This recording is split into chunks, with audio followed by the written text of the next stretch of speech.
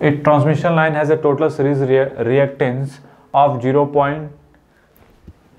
x की value कितनी दी हुई है 0.2 pu. Reactive power compensation is applied at the midpoint of the line. अच्छा, रिएक्टिव पावर कंपनसेशन हमने कहाँ अप्लाई कर दिया, मिड पॉइंट पे. ये Vs और ये क्या है Vr, और यहाँ पे हमने क्या लगा दिया रिएक्टिव पावर कंपनसेशन. ठीक है, कोई दिक्कत नहीं, Vr. ठीक है, mid point. It is controlled such that the midpoint voltage of the transmission line, midpoint line, is always maintained at 0.98 pu if the voltage in both end 1 pu. अच्छा, इन दोनों का, ठीक है, इन दोनों का जो मैक्सिमम वोल्टेज है जो भी है 1 एट द एंगल डेल्टा, और ये भी क्या है 1 एट द एंगल 0. ये कितना है 1 है, बट मिड पॉइंट का जो मेंटेन किया हुआ है वो कितना है 0.98, जो भी एंगल होगा. ठीक है, हाँ ठीक है, maintain 1 point. Then the steady state power transfer limit of transmission line is, ये बताइए मैक्सिमम पावर पूछा है ना. P दिस इक्वल टू कितना होता है, यहाँ पे R की वैल्यू क्या है 0. It means theta this equal to 90. कौन सा फार्मूला लगेगा Vs VR upon x sine delta for maximum. ठीक है, steady state power transfer limit the transmission line is. ठीक है, the steady state power transfer limit of the transmission line. देखिए ये बताइए पावर ट्रांसफर कितना होगा, मैक्सिमम पावर ट्रांसफर कितना होगा जब डेल्टा कितना होगा 90. तो P की वैल्यू किस पे डिपेंड करती है Vs एंड VR और उसके इस पे ट्रांसमिशन लाइन के रिएक्टेंस पे. तो 1 इंटू 1 अपॉन 0.5, सॉरी कितना है 0.2 है ना, 0.2 है, तो ये कितना हो जाएगा 5 pu. ठीक है, then steady state power transfer. देखिए जो पावर ट्रांसफर होती है वो किस पे डिपेंड करती है Vs और VR पे, ना कि इसके इनसाइड वोल्टेज पे, कि आपने वहां पे ये जो होता है पावर ट्रांसफर लिमिट जो होती है पावर ट्रांसफर, वो किस पे डिपेंड करती है Vs और Is और इनके बीच के एंगल पे. मैक्सिमम की बात करेंगे तो थीटा डेल्टा क्या हो जाएगा 90 हो जाएगा. तो मैक्सिमम की वैल्यू कितनी हो जाएगी 5 pu. ये नहीं कि यहाँ पे कितना भी मेंटेन करें, चाहे 0.9 हो चाहे कुछ भी हो, उससे हमसे कोई मतलब नहीं. समझ में आ रहा है, तो नीचे लिख लो P does not depend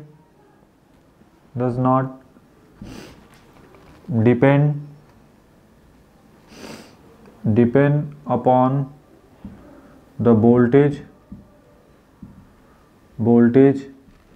at intermediate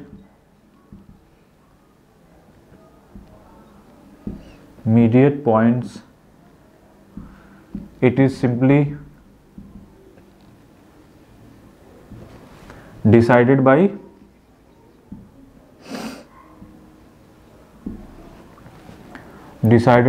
end of the voltage.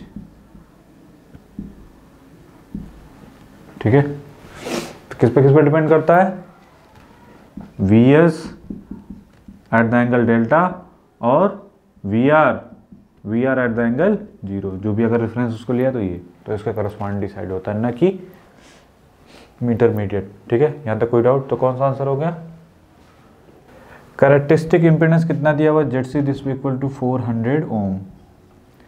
Propagation constant beta 1.2 into 10⁻³ radian पर किलोमीटर. ये भी याद रखिए. लेंथ कितनी दी हुई है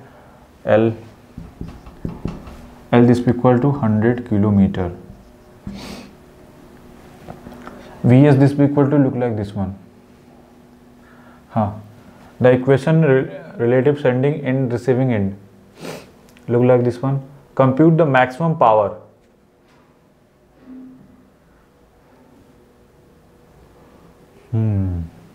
Maximum power at a unity power factor.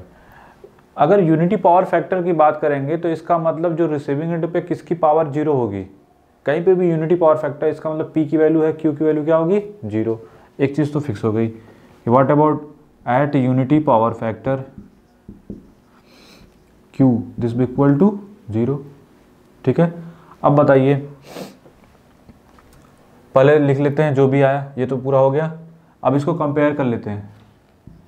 VS this B equal to क्या होता है, A VR plus B into IR से कंपेयर करिए। व्हाट अबाउट A की वैल्यू कितनी है, cos beta L। What about B ZC into sine beta L। ठीक है, बीटा की value look like this one, और ये हो गई।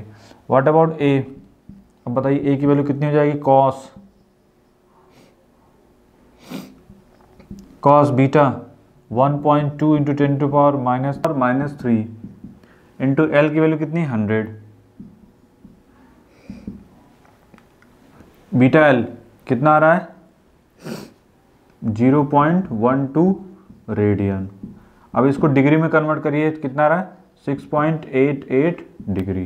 तो ये हो गया बीटा L। ठीक है, व्हाट अबाउट A, अब कंपेयर कर लो पहले। A की वैल्यू कितनी हो जाएगी, cos बीटा L किसके बराबर होगी,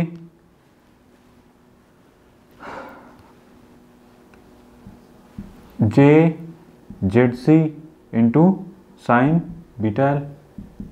बताइए ZC की वैल्यू कितनी है, कैरेक्टरिस्टिक इम्पीडेंस कितना है, 400, तो J into 400। Sign beta L 6.88 कितना रहा है, 47.92 एट द एंगल कितना हो जाएगा, 90 डिग्री। यहाँ तक किसी को डाउट कि ऐसे तो कैसे, A और B निकल गए। अब तो सिंपल सा फार्मूला में वैल्यू पुट कर दो। रिसीविंग एंड पे कैसा हो जाता है पावर, याद आ रहा है, यहाँ पे VR। ठीक है, व्हाट अबाउट P की वैल्यू क्या लिखते थे, VS VR upon beta cos of क्या हो जाएगा, beta minus delta minus VR का square by mod A upon mod B into cos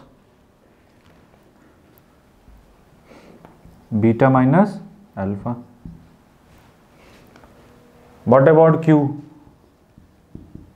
VS VR divide by mod B sign beta minus delta minus VR का square mod A upon mod B into sine beta minus alpha. Alpha की value कितनी है, alpha देखिए, alpha हमारा कितना है, 0। कैसे पता, देखिए सिर्फ रियल पार्ट है, दैट्स वाई इसका एंगल कितना होगा, 0। तो इसका मतलब ये हुआ कि this B equal to 0.993 at the angle 0 degree. What about beta, ये कितना दिया हुआ है, 4792 एट द एंगल 90 डिग्री। मतलब कि beta this B equal to 90 degree. ठीक है, पुट करते हैं, किसमें वैल्यू पुट करना चाहेंगे, इसमें कि इसमें, इसे एक में पुट कर दो। पहले देखो Q की वैल्यू क्या आ रही है, क्योंकि unity power factor, that's why Q की वैल्यू क्या होगी, 0 होगी। तो हम किसमें पुट कर देते हैं, इसमें। हमको वैसे भी क्या निकालना है, क्या, कंप्यूट द मैक्सिमम पावर, हमको P निकालना है। तो इसमें वैल्यू पुट कर दो। Q की वैल्यू क्या है, 0। ये तो पूरा VS इंटू VR। अच्छा, VS the maximum power can be transfer the unity power factor eight receiving end. VS कितना दिया है, 230 230 kV। ठीक है, पुटिंग दिस वैल्यू क्या हो जाएगा, 230 kV into we are. What about beta? Mod B 47.92 sign beta 90 minus delta. We are की value कितनी है? ए की वैल्यू कितनी है? 0.993 अपॉन मॉड बी 47.92. ये हो जाएगा साइन बीटा की वैल्यू कितनी होगी? 90 माइनस अल्फा. अल्फा कितना है? 0.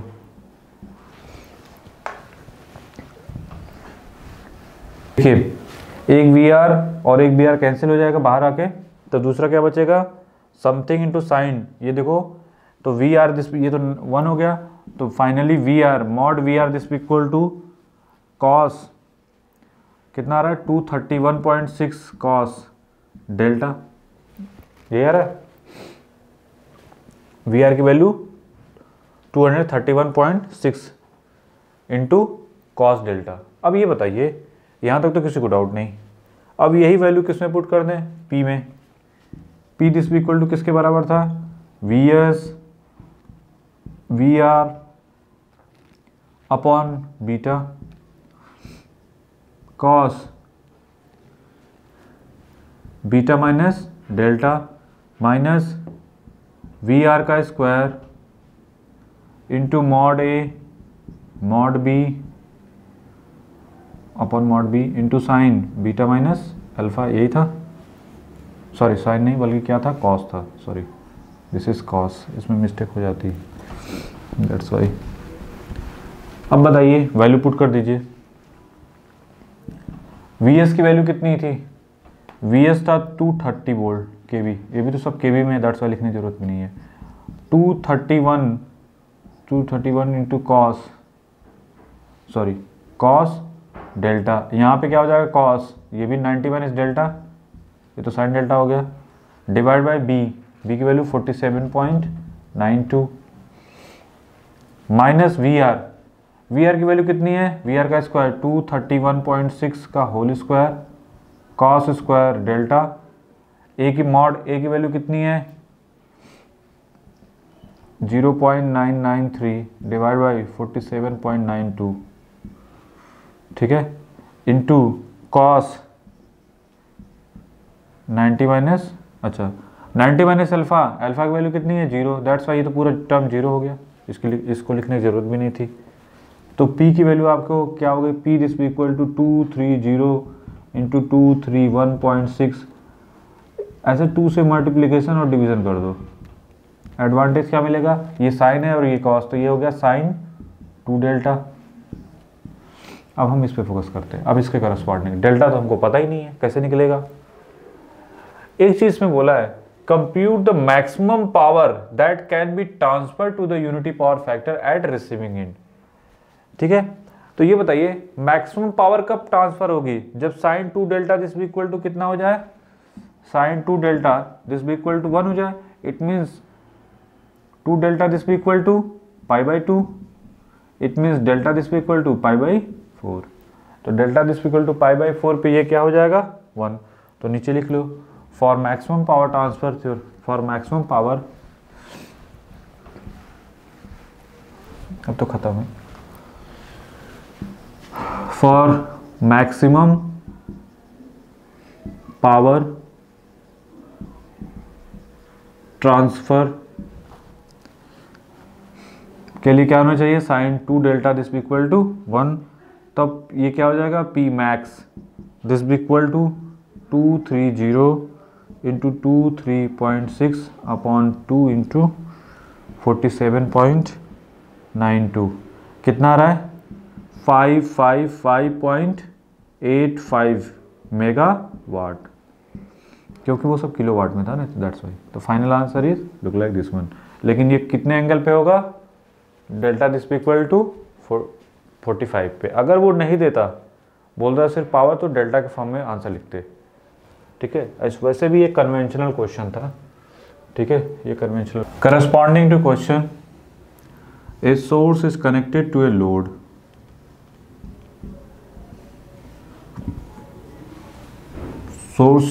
source voltage 240. Single phase source is connected to a load with impedance ZL. This is equal to 10 at the angle 60 degree. The capacitor is connected in parallel with a load. एक capacitor connect कर दिया गया. This is parallel. Okay. It means if the capacitor supply 1250 VAR, it means SC this will equal to what about minus JQC. This is J1250. The real power supply by the source is. Our motive is what about current? What about current in this load? Vs. Suppose that this is IR, IR1. IR1 this will equal to 240 divided by 10 at the angle 60 degree at the 0. Reference angle 0. What voltage are both are same? Same voltage, both are connected to the parallel. That's why VR this will be equal to Vs. That VR takes reference voltage. VR this will be equal to Vs. That's why 240 at the angle 0 volt. This is 240 at the angle minus 60 degree. It means IR lags by VR at angle कितना 60 degree. ठीक है, at the angle 60 degree. That's why what about power in this load? SR1 this be equal to VR into IR1 का star. What about VR? VR this be equal to 240 at the angle 0. What about IR? ये कितना हो जाएगा plus 60. इन दोनों को multiplication कर दो तो 240 into 24 at the angle 60 degree. This is SR1. What about SR1?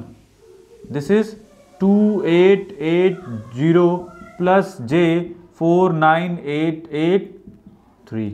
This is SR1. ठीक है. Now total load, this is receiving end, this is SR. SR this be equal to SR1 plus SC. ठीक है. SR1 this equal to 2880 plus J49883 plus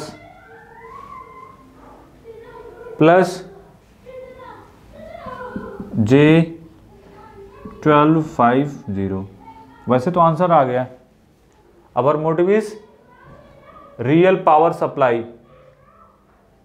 तो पहले इसको और solve करके कर लो छोटा थोड़ा.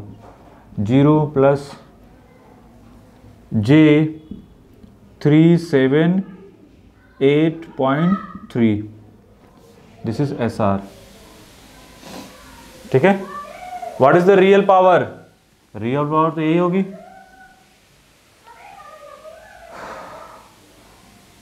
ठीक है. अब ये बताइए what about power factor according to this question. जैसे ही कैपेसिटर को हमने कनेक्ट किया, what about the power factor?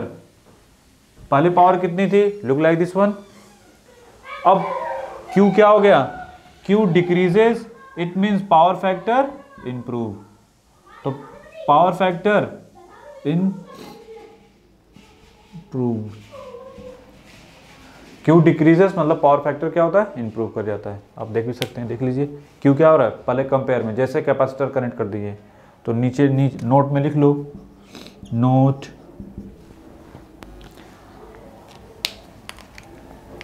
Using capacitor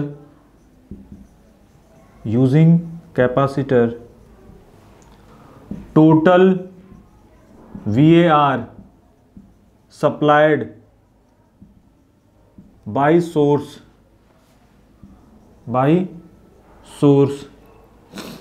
decreases decreases, that is power factor improve,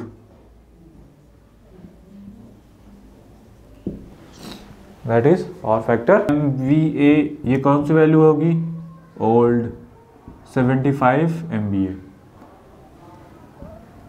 old KV 10। Synchronous generator has XT, ये वैल्यू कौन सी है? 0.4 PU। ये कौन सी value होगी? Old value. This is also old. The XT value in PU to the base, अच्छा base अब change कर गया, कितना हो गया बेस? MVA न्यू MVA, ये कितना हो गया? 100। What about KV base new? This भी इक्वल टू 11 KB। यहां तक किसी को डाउट कि ऐसे तो कैसे? नाउ अकॉर्डिंग टू कोई XD न्यू क्या लिखेंगे? क्या फार्मूला होता है? क्या बताया था? XD ओल्ड इंटू MVA क्या होता है यहाँ पे? न्यू डिवाइडेड बाई M, इसका डेरिवेशन तो हमने किया था प्रीवियस क्लास में, into what about KV old upon KV new, और इसका क्या हो जाता है? स्क्वायर हो जाता है। What about XT? This is 0.4। What about MVA new MVA कितना है? 100। व्हाट अबाउट ओल्ड MVA कितना है? 75। ओल्ड KV कितना है? 10, और ये कितना है? 11 टू द होल स्क्वायर, कितना आ रहा है? 0.441 PU is the right answer. कौन सा ऑप्शन सही है? मोर क्लोजर टू किसके? डी के। नाउ सॉल्यूशन, फर्स्ट वन, ए लॉसलेस रेडियंट ट्रांसमिशन लाइन, ए surge impedance loading. Lossless transmission line है, it means characteristic impedance corresponding to this one. Surge impedance loading, what about surge impedance? SIL क्या बताया था? SIL की क्या condition होती है? Z0 this equal to ZL, ठीक है? This is VR, this is IR, यही है according to surge impedance. Surge impedance loading के करस्पॉन्डिंग क्या होता है? Z0 this equal to ZL। Z0 का for lossless line, for lossless line it means R this equal to 0 and J this equal to 0। What about Z by Y?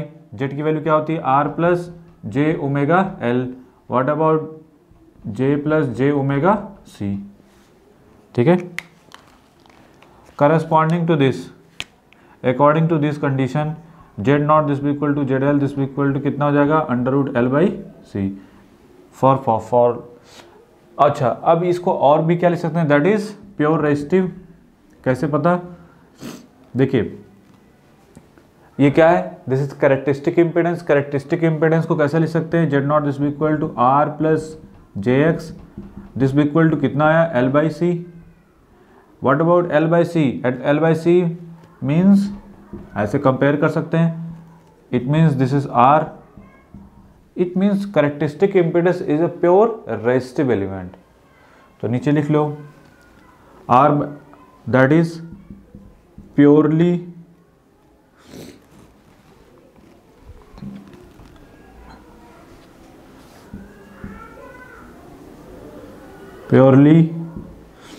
Resistive. ये purely कैसा है? Resistive है। यहाँ तक किसी को doubt? अब ये बताइए, अब इसको ड्रॉ करना हो ट्रांसमिशन लाइन को, तो एक्चुअल में जो लाइन हो गया वो कैसे हो जाएगी? Look like this one, sorry R और G को क्या कर देंगे? गायब कर देंगे। तो फाइनली आपको जो लाइन दिखेगी वो कैसे दिखेगी? लुक लाइक ऐसे दिखेगी क्या? इंडक्टर, और उसमें क्या दिखेगा? शंट में सिर्फ कैपेसिटर, इंडक्टर और फिर ये कैपेसिटर, ठीक है? फिर इंडक्टर और फिर क्या दिखेगा, ये कैपेसिटर दिखेगा। ऐसे चलता चला जाएगा।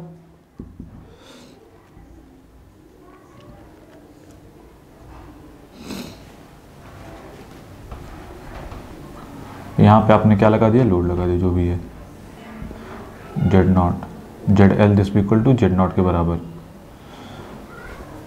L C L C L C L.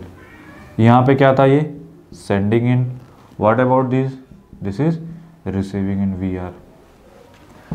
अब बताइए corresponding to this all point पे, यहाँ पे कहीं पे भी लॉस हो रहा है क्या, नहीं हो रहा है ना, देख लीजिए। कहीं पे भी रेजिस्टेंस होगा, कहीं जब रेजिस्टेंस नहीं है तो क्या लिख सकते हैं, नीचे लिख लो, for surge impedance loading SIL that is ZL this equal to Z not. ठीक है, क्या इसमें कोई VAR कंपनसेशन की जरूरत पड़ेगी? VAR कंपनसेशन का मतलब क्या होगा, यहां पे देखिए ऑल पॉइंट पे वोल्टेज क्या मिलेगा, सेम मिलेगा। इट मीन्स नीचे लिख लो, no VAR is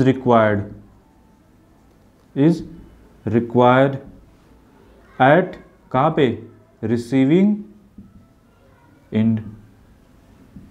receiving end पे कोई भी VAR की जरूरत पड़ेगी, ना तो रिएक्टर की और ना ही कैपेसिटर। क्यों? क्योंकि sending voltage is equal to receiving voltage, that's why no VAR receiving end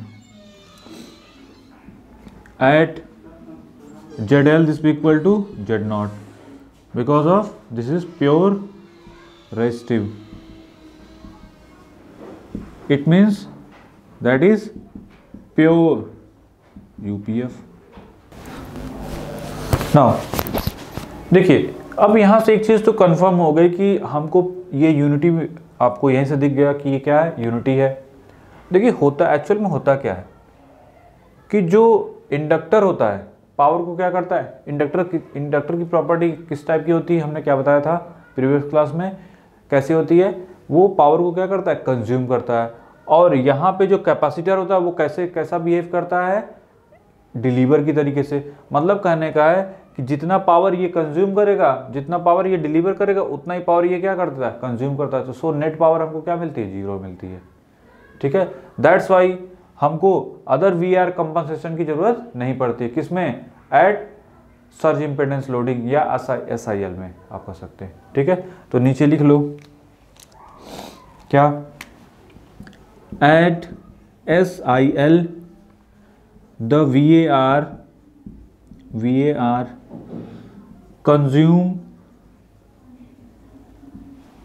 consume by series inductor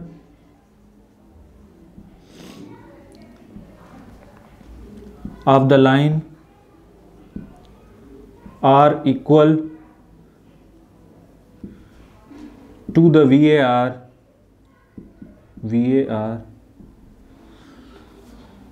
generated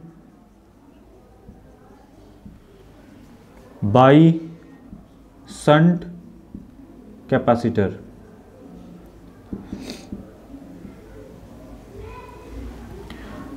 Capacitance of the line.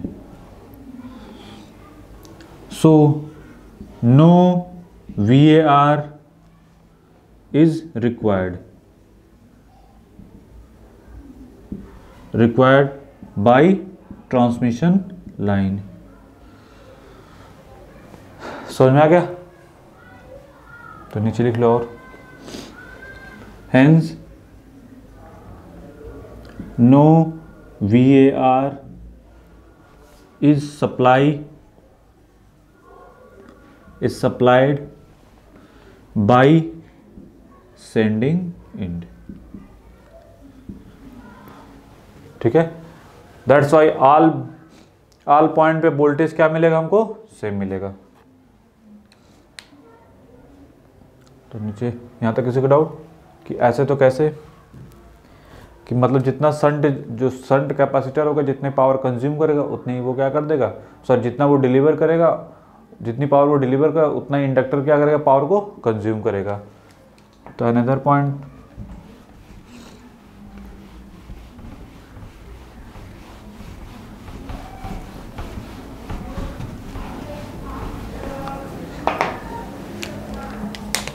तो फाइनली जो इसका रिजल्ट निकल के आ गया कि फ्लैट वोल्टेज प्रोफाइल कैसी दिखती है, लुक लाइक दिस वन। यहाँ पे ये देखिए एक्स दिस इक्वल टू 0 से लेकर x this equal to L तक, इट मीन्स ये जो डिस्टेंस है ये क्या होता है v, ठीक है। इसको अगर सेंडिंग इन मानते तो ये क्या हो जाएगा रिसीविंग इन। तो सेंडिंग इन पे जो वोल्टेज मिलता है सेम वही कि यहाँ पे क्या होता है VR के बराबर, that is flat voltage profile. इसको क्या बोलते हैं, फ्लैट वोल्टेज प्रोफाइल। नीचे लिख लो, hence all the points on the line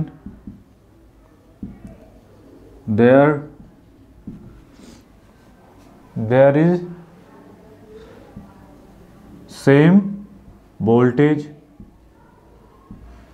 and also current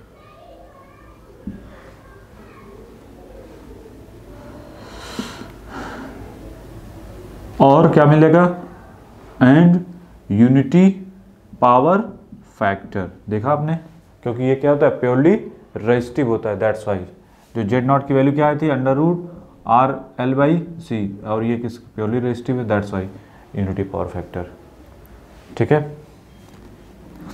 that is flat voltage profile, ठीक है। यहाँ तक किसी को डाउट कि ऐसे तो कैसे, तो कौन सा ऑप्शन सही होगा, तो first lossless radial transmission line is surge impedance loading के लिए क्या क्या है, take the negative VR at the sending end, ये तो हो सेंडिंग एंड, ये तो पहले गलत हो गया। टेक द पॉजिटिव VAR, ये तो ये भी नहीं होगा। Has flat voltage profile and unity power factor at the all point along it, कौन सा सही है, सी is right option. And D को भी देख लेते हैं, है sending end volt higher than, ये भी नहीं होगा, क्यों, क्योंकि यहाँ पे क्या है लॉसलेस लाइन के लिए, लॉसलेस लाइन का मतलब प्योरली जिसमें R और G की वैल्यू क्या होगी 0 होगी, प्योरली कैसी होगी वो रेजिस्टिव होगी, कैसे √L/C। रेजिस्टिव का मतलब R से मतलब नहीं होता है, वो कंपेयर करके आता है ये चीज़, ठीक है। तो ये प्योरली कैसी होती है रेजिस्टिव होती है, यूनिटी होती है, दैट्स वाई। यहाँ तक हो गया। Now next question,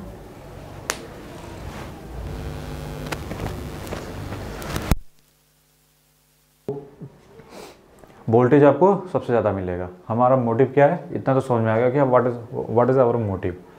first one VS की वैल्यू कितने दी है। अब देखिए अब तक हम लोग जो सॉल्व करते आ रहे थे उसमें हम लोग क्या लेके चल रहे थे कि इसको रेफरेंस लेके चल रहे थे, रिसीविंग एंड को रेफरेंस लेके हमने जितने भी सब बनाए थे इक्वेशन, ठीक है। रिसीविंग एंड वोल्टेज को हम क्या लेते थे, जो भी वोल्टेज है at the angle 0 reference voltage लेते थे, लेकिन यहाँ पे रेफरेंस वोल्टेज किसको ले लिया है VS एट द एंगल 0। इसका मतलब जो रिसीविंग एंड का वोल्टेज होगा वो तो कुछ और ही रहा होगा, समझ में आ रहा है कि नहीं आ रहा है, कि जो रिसीविंग एंड का जो वोल्टेज होगा वो तो कुछ और ही होगा। अब उसको क्या मान सकते हैं, नेट नीचे लिख लो, in given circuit sending end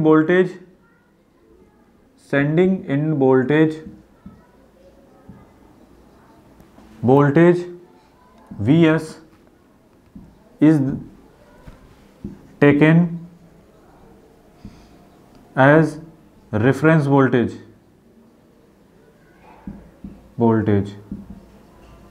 क्या ले लिया हमने, इसको रेफरेंस वोल्टेज लिया हुआ है, क्या दिया हुआ है VS this equal to 1 at the angle 0 degree. यहाँ तक किसी को डाउट कि ऐसे तो कैसे, now another point of view, तो अगर ये 1 एट द एंगल 0 है तो इसका मतलब उसको हम क्या ले सकते हैं, नीचे लिख लो, इफ नहीं late we are this equal to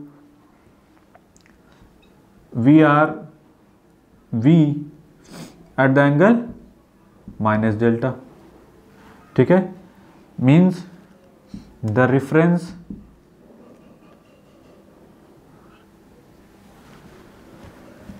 end voltage,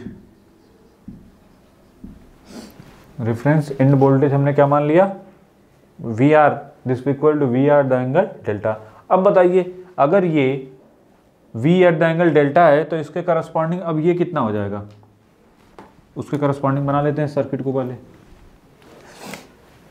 जो भी सर्किट होगा इन सब का सम बता दो कितना हो जाएगा 0.5J, ठीक है,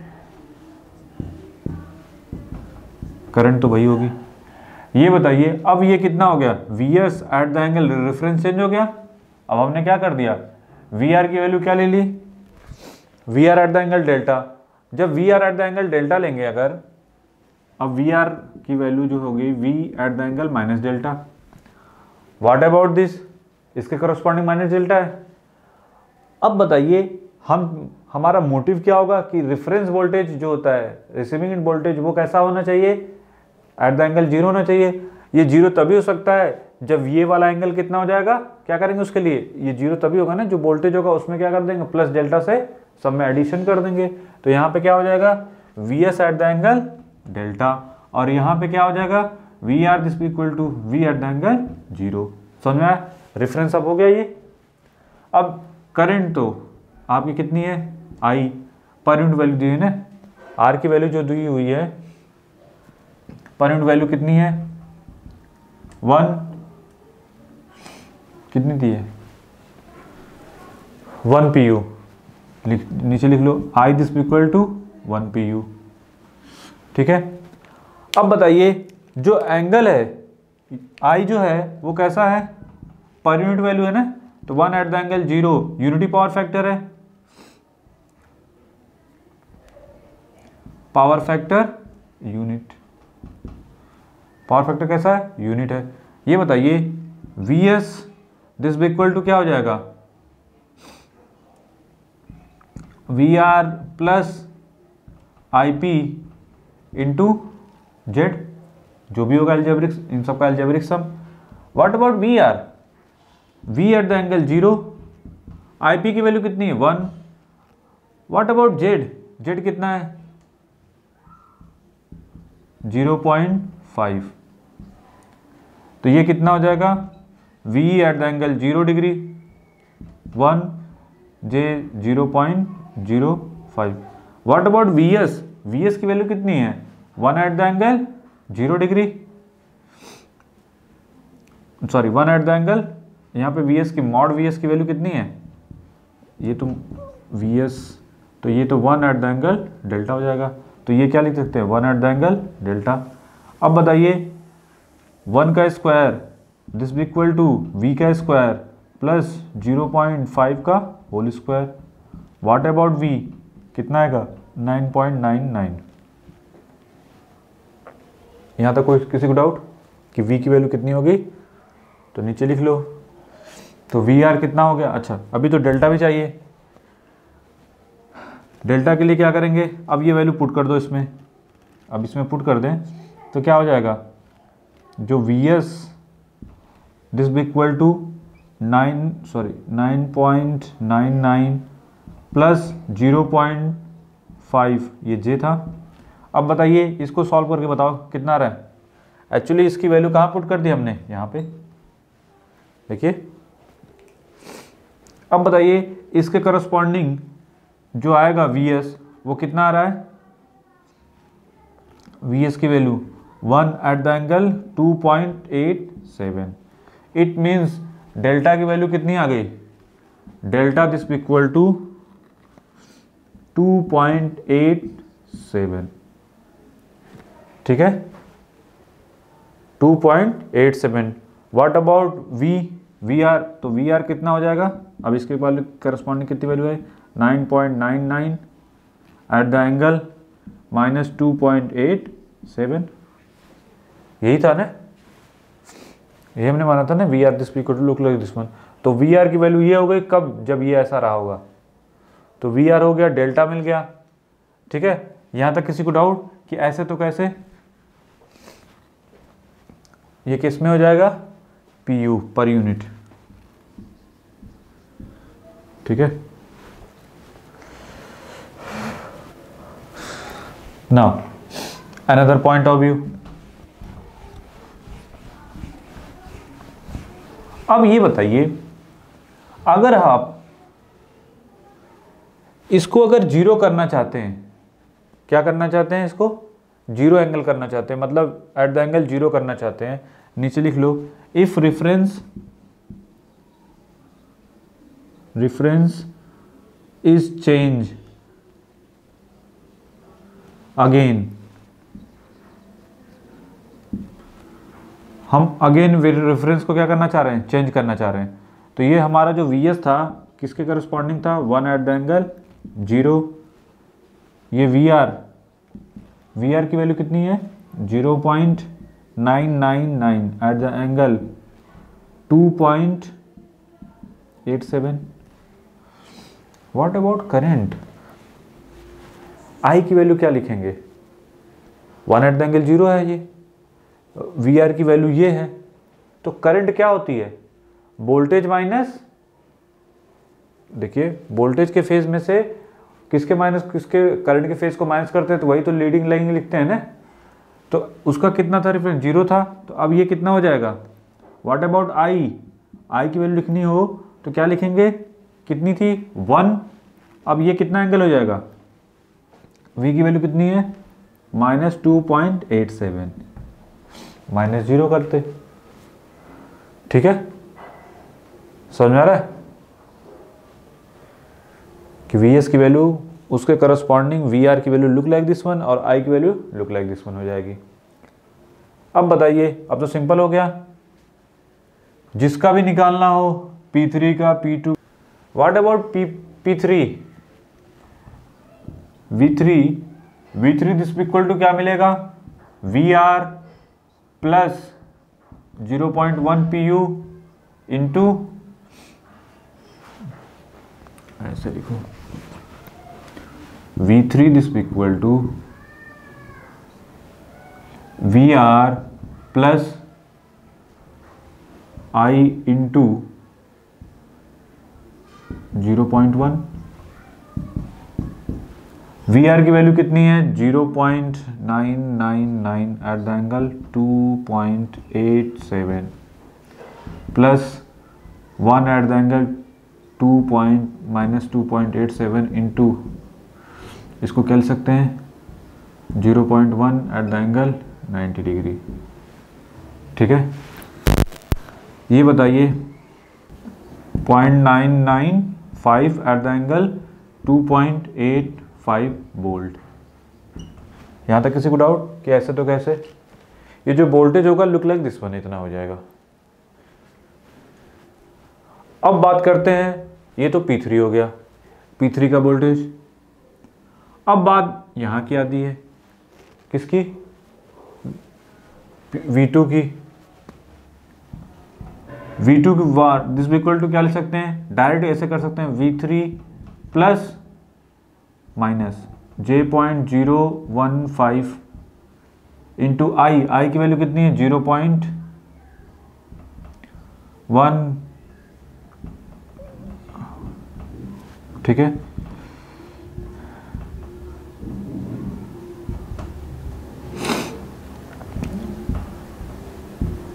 जीरो 15287 कितना आ रहा है इसकी value 1.0000005 at the angle -5.3 degree. खैर एंगल से हमसे कोई मतलब नहीं है। व्हाट अबाउट V1,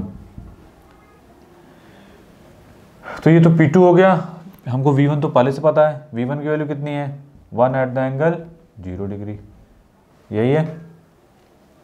अब बताइए कौन सा ग्रेटर होगा, किसका मैग्नीट्यूड हायर होगा। Eight P1